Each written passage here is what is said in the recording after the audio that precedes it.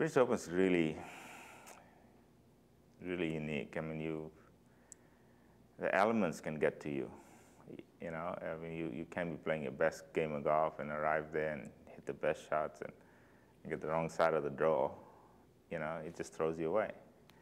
A few times it happened to me, you know, especially playing the best golf of my life, you know, a few years ago, going to a few British Opens, feeling really good that I could really win this, and get the wrong draw. You know, you go out in the morning, it's blowing, windy, and cold, and 3-4 hours later, it's beautiful.